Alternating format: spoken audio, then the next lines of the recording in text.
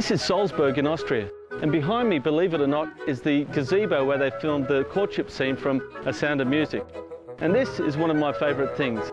It's the new Maserati Quattroporte. Let's just say the hills are alive with the sound of Maseratis. The changes to the Quattroporte are largely cosmetic. The new grille design is reminiscent of the Gran Turismo, and there are also LED daytime running lights and new side mirrors. Inside, the instrument cluster has been redesigned and there are 2 new shades of leather trim. But the big change is the launch of a new sports model with a more powerful 4.7 litre V8 that puts out a healthy 317 kilowatts. Now the Quattroporte isn't blindingly fast in a straight line, and it's also not razor sharp through corners.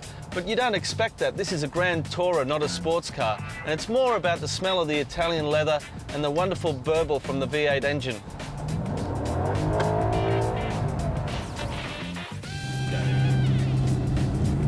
Now the V8's also available in the Gran Turismo, but in this car you get an automated manual transmission.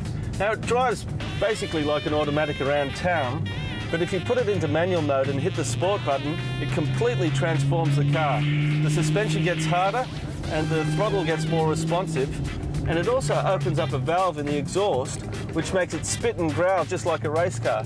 Have a listen to this.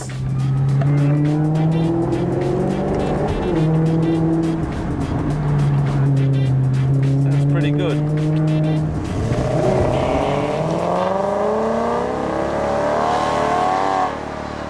It's easy to see how this car sparked a Maserati revival in Australia.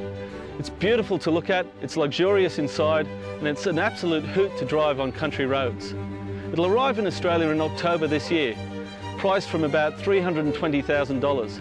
But Maserati isn't sweating on its arrival because it's already sold more cars in the first half of this year than it sold in the whole of last year. Who says times are tough?